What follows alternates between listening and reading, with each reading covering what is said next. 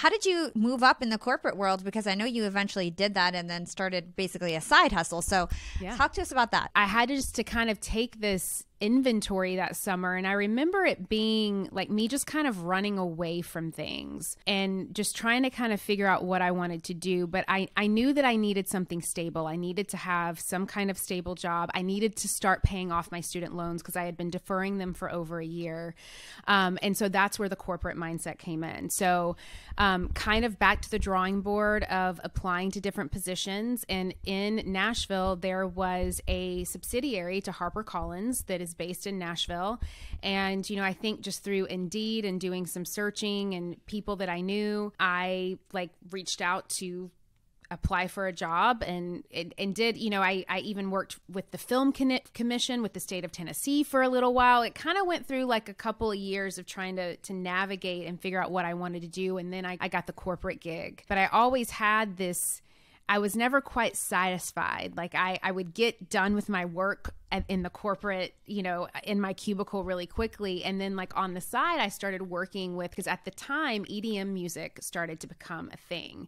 And I had a friend who was an agent who worked with a lot of DJs. And so I started to do some side hustle publicity, music publicity for these DJs that were going to all of these music festivals. And this is before, I mean, this was back when Ultrafest in Miami was called Winter Music Conference. Like it was right when that whole world of like the DJ festival stuff started to blow up. So I was doing that on the side.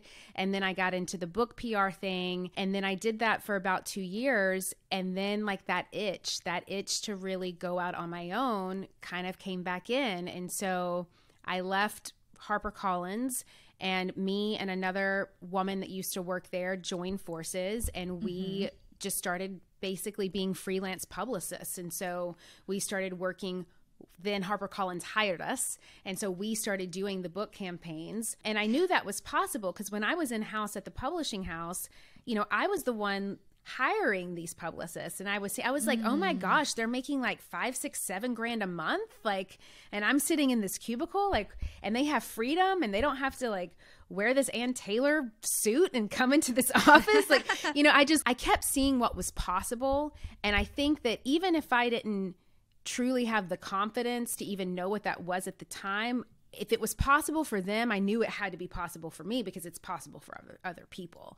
So that gave me the courage to just kind of like roll the dice again and be like, I quit, I'm going out on my own. And then that was kind of the corporate gift, and then what brought me into doing my own freelance work.